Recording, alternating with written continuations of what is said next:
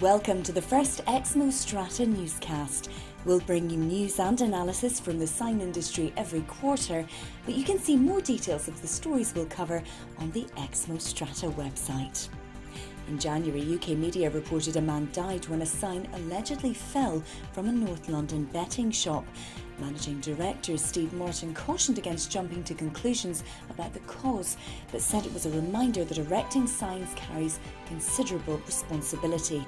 He said his thoughts were with the family, but that the incident underlined the fact that quality installation and timely repairs were sometimes a matter of life and death. Mr. Martin also commented on the recent case of a police officer criticised by her chief constable for suing a petrol station owner. PC Kelly Jones says she was injured when she stumbled over a curb at a Norfolk filling station in August, but Norfolk Chief Constable Phil Gormley said he didn't support the claim and most police staff accepted the risks inherent in policing.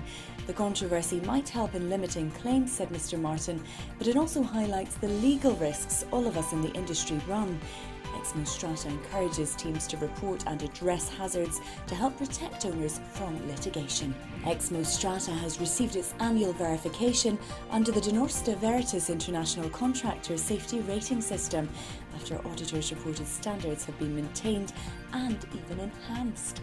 Quality and Systems Manager Michael Mott said certified systems represent an external assessment on health and safety. A crew attending a damaged forecourt canopy persuaded the manager to close the site despite the loss of revenue. Only 2 of multiple lanes had been closed after a vehicle impact, but the damaged section was blowing backwards and forwards in 16-mile-an-hour winds and roof sheets were bending. The crew persuaded the manager that employees and the public were at risk and safety must come first. The site was reopened once it was made safe. Well, that was one of many wind-related incidents, but sometimes the wind just exposes problems which have lain hidden for years. MID signs in particular should be rock solid. Movement indicates potentially fatal hazards. One site manager told a crew his MID sign moved visibly in the wind. The crew were due to replace it with a larger one after another contractor had declared the base suitable.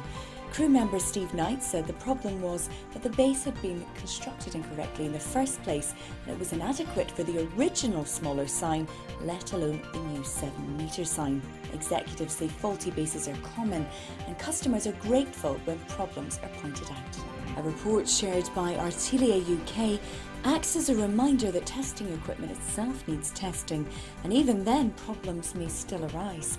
An electrical technician about to use a Martindale voltage indicating device tested it first with a Martindale proving device, finding no problem at all. But concerns arose when the voltage indicator falsely suggested a known live circuit was safe to work on a problem. It was finally tracked down to a missing fuse on the proving device. Well, commercial manager Mick Feasey praised the professionalism of all those involved who applied the principles of lockout, tagout and prevented an accident. An 8-point plan was instigated to identify the scale of the problem and prevent future accidents. Xmo Strata recently issued new probe testers and proving units to crews and conducted training on a specially constructed device.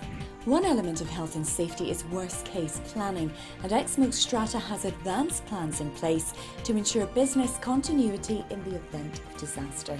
The company's business-critical Xmo Man project management system is backed up off-site every day, for example, and if the office burnt down or was otherwise unusable, the company could be up and running within 48 hours in a new office with workstations, computers and phone systems live and with access to meeting rooms. Travel disruption, perhaps due to fuel shortages, blockades, sporting or cultural events or weather, risks to health and the environment and the risks of violence are all covered in the plan, and the insurance industry now rates the company as a Category A risk, the lowest on its scale. The result? Lower insurance premiums, which helps the company retain its competitiveness. And finally, we hope you've enjoyed this newscast. You can get more information on these and other stories on our website. Join us next time for more news from both the company and the industry. Goodbye and take care.